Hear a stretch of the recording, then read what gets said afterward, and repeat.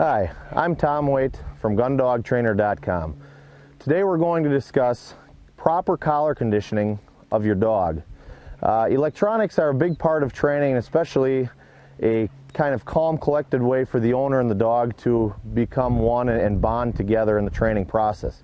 We can do a lot with electronics in training that used to take a lot more physical man-to-dog or hand-on-hand correction.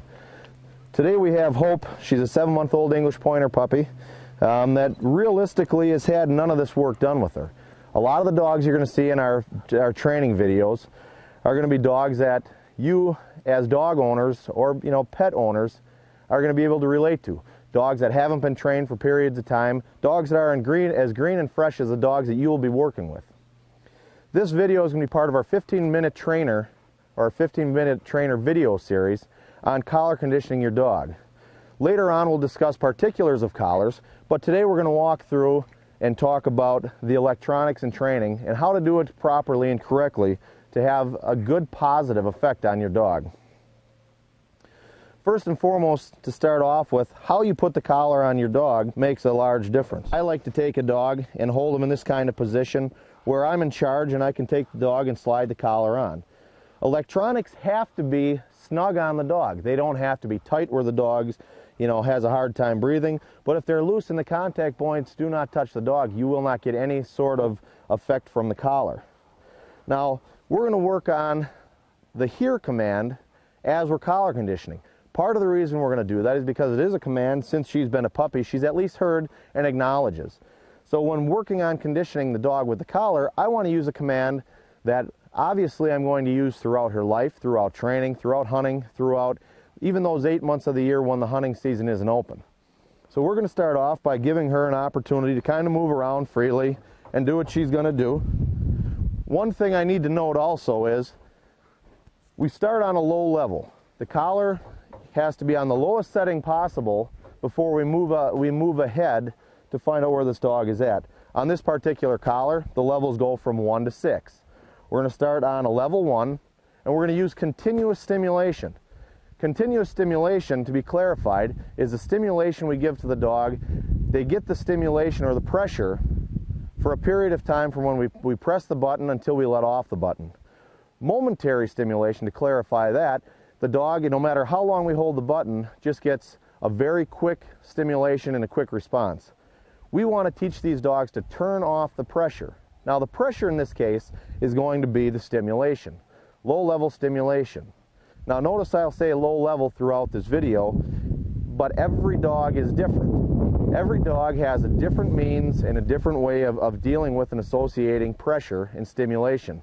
This particular dog we may find out is on a level 1 or a level 2. You may find out a different dog, and we're going to bring another dog out in a minute, is on a 3 or 4. By starting at the bottom, meaning 1, the lowest setting, we're going to give ourselves the opportunity to see how the dog responds and reacts to what we're doing. By using that continuous stimulation, we're also teaching the dog that they are, in essence, turning off the pressure. By the dog turning off the pressure, it doesn't have an effect, a negative effect on the relationship and the bond between me and the animal. Because in essence, this puppy here doesn't know that I'm giving her the stimulation, but she knows that if she can turn off that pressure of the stimulation by doing what I'm asking of her. One other thing I want to note also is the old adage of shock collar is not what we're using here. These collars are not meant to shock the dog. They're meant for stimulation, and used correctly, that's what we're going to give, low-level stimulation. Now we're going to go ahead and start with Hope here. Give the dog an opportunity to get away from you. Kind of walk her around. Let her think it's everyday life.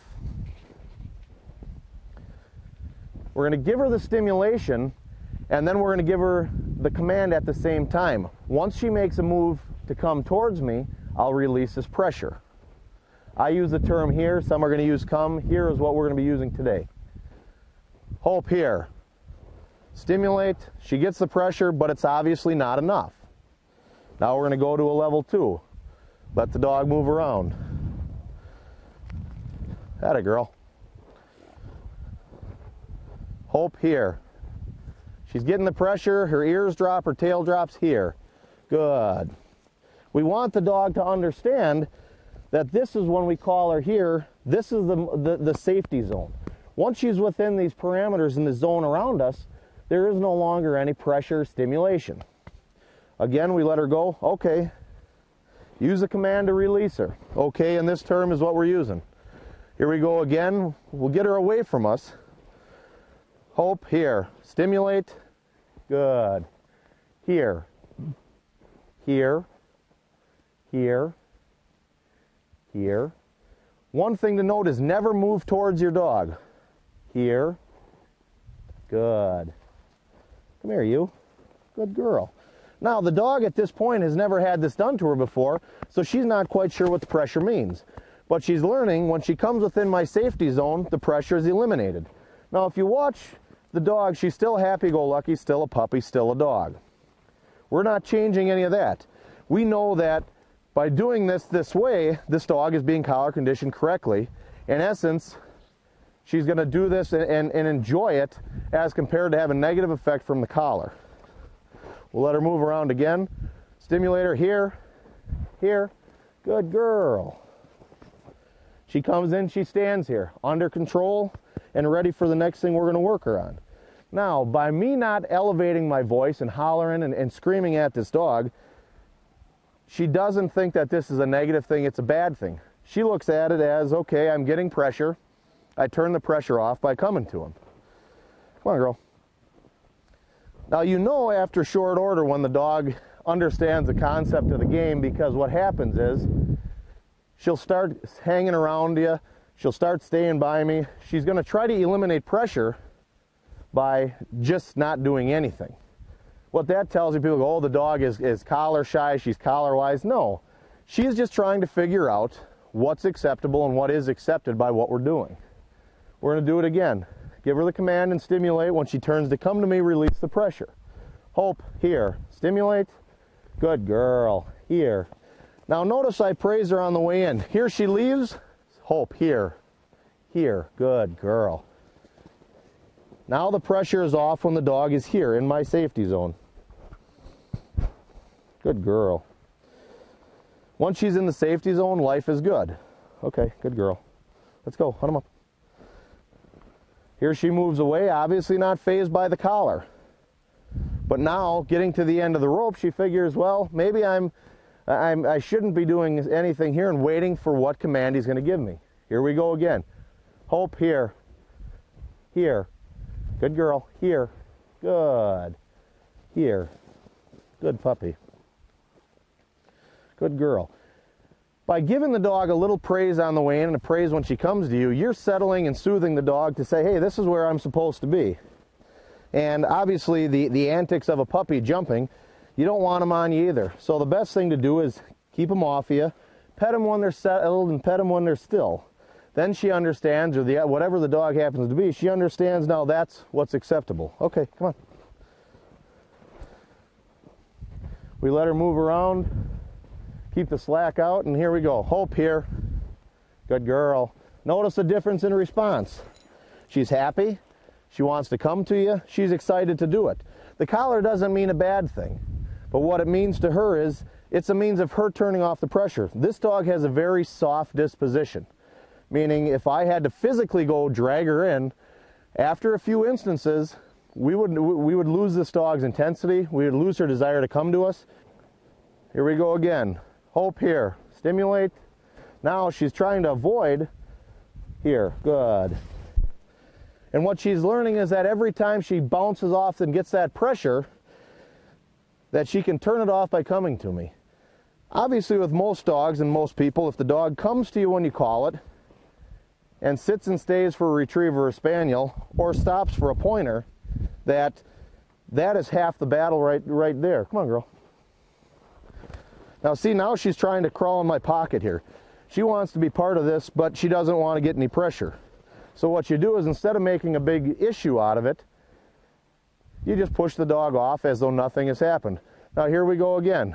Hope, here, here, good girl. Notice the tail's still wagging and she's still happy. Life is good, but now she just learned that, hey, I turn off the pressure by doing this for him.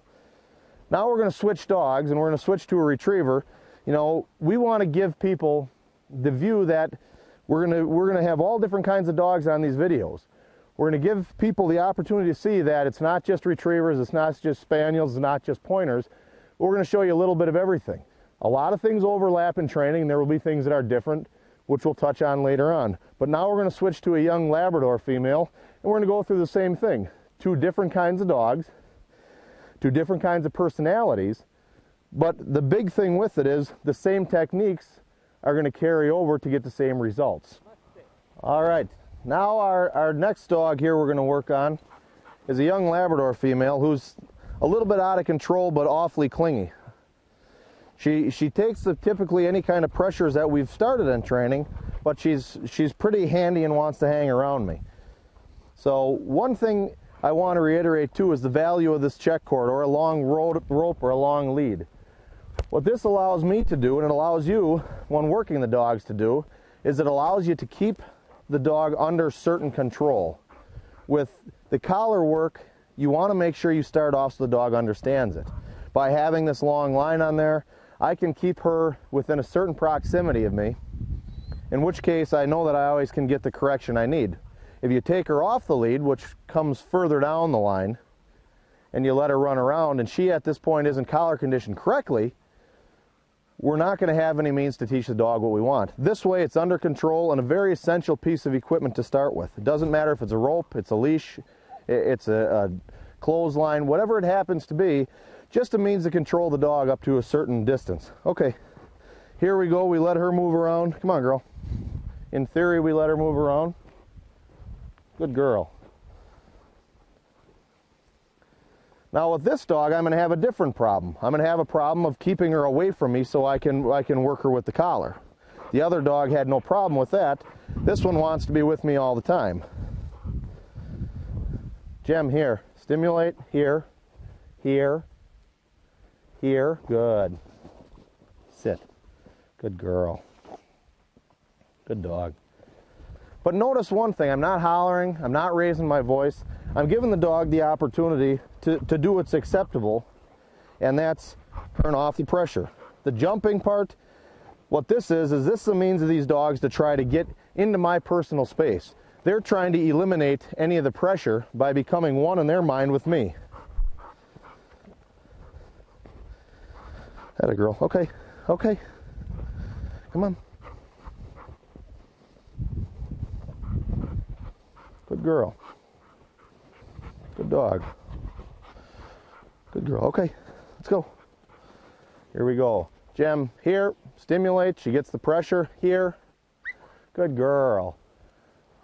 Here. Good. Now that just shows you the dog had a little bit of a bark, a little bit of a squeak. She's running on a level 1, which is the lowest we have. The other dog was on a level 2, just to show the difference. Every dog's a little different. This dog, who's a little more wild but a little more out of control, one would think is going to need a higher level of stimulation. Whereas the reality is she's lower. Here we go again. Gem, here, stimulate, here, here. Good girl, here. Good. That stimulation is given until the dog physically makes a move to come back to you. Once the dog comes back, I will praise the dog and say, good girl. Don't go overboard on your praise because you'll take the dog out of a work mode. But at least let them know subtly that this is what they're supposed to be doing. Come on, you. Here we go again. Now she's going to play the game. Here, stimulate. Here. Good. Here. Notice, comes into that safety zone and eliminates the pressure. By taking that 15 minutes to collar condition your dog for 2 or 3 days or 4 days, depending on the dog, from I would say 3 days to a week would be a better estimate, you're going to take the opportunities to keep your dog on track with your training, what you expect from the dog, and what the collar means. By shorting it and putting the collar on the dog and going out not conditioning the dog and not taking the dog through these steps, you're going to ask for training behavioral problems later on, and the dog's going to have a negative effect with the collar on. At this point, this dog doesn't understand it as anything to do with the collar. She's just learning that there's a way to turn off the pressure. Come on, girl. Atta girl. Good dog. Here we go again. Gem, here. Stimulate. Good girl. Tail comes up, she wags. She's happy, she's fine. Now, by teaching these dogs this, I will go back to what I'd said earlier. We're teaching the dog that they're the one in charge, they're the one turning off the pressure. We'll do a few more until the dog does it correctly, and then it's time to move on. One thing to stress is when you're working and training your dog, do not, and I'll say it again, do more than the dog can physically or mentally take during a training session. The 15-minute trainer is the ideal amount of time, and it's the ideal thing to work on. Give yourself 15 minutes, give the dog 15 minutes, end on a good note. Come on, girl, let's go. Gem, here, stimulate. Here. Good. Sit. Good. Now, am I concerned about where the dog sits, how the dog sits, all those things right now? Absolutely not. Remember, we're collar conditioning the dog. We're teaching the dog what the pressure and what the stimulation means, so we can more or less use our off-lead trainer, meaning the collar, to help us with our problems and our training issues as time goes on. Okay, come on. Come on, you. Good girl. Now, if you notice the dog is starting to get to the point where she's kind of shorting out on us, we want to do a few more, we want to end on a good note, and we want to be done with this particular thing. Okay, come on, girl. Atta girl.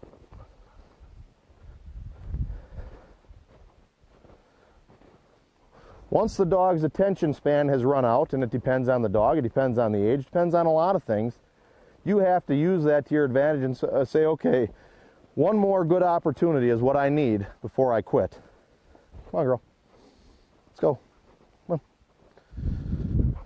Now, if you notice she's grabbing the lead, grabbing things, trying to do anything to eliminate any kind of pressure and to get away with what she can. Come on. Here we go. Gem, here. Stimulate. Good. Good. Here again, she's sitting down, she's settled and calm. That's when I give the dog the praise.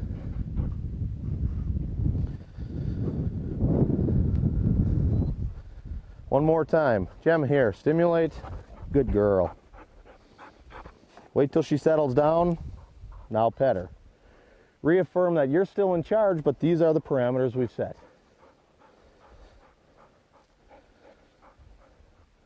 I'm Tom Waite from GunDogTrainer.com, and that's proper collar conditioning of your dog. 15 minutes a day is what's going to make the difference in training.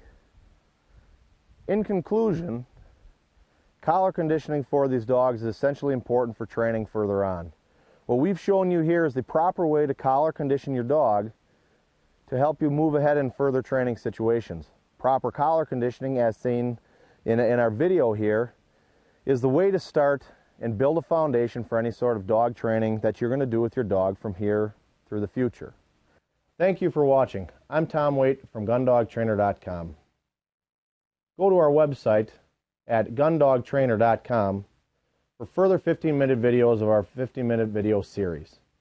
In these 15-minute videos, we guarantee, if you follow them, that any time from a 2 to 6 week time frame, you're going to accomplish those goals that are set in these videos to further you and your dog in the training process. The 15-minute series is set up, as the name says, to allow 15 minutes of your day for the everyday person with the everyday life to take that 15 minutes and move ahead with your dog in training. Our videos go from the beginning to the end of the training process. The time frame it takes is dependent on each dog, but follow us through the training series, follow our 15-minute videos, and we guarantee results.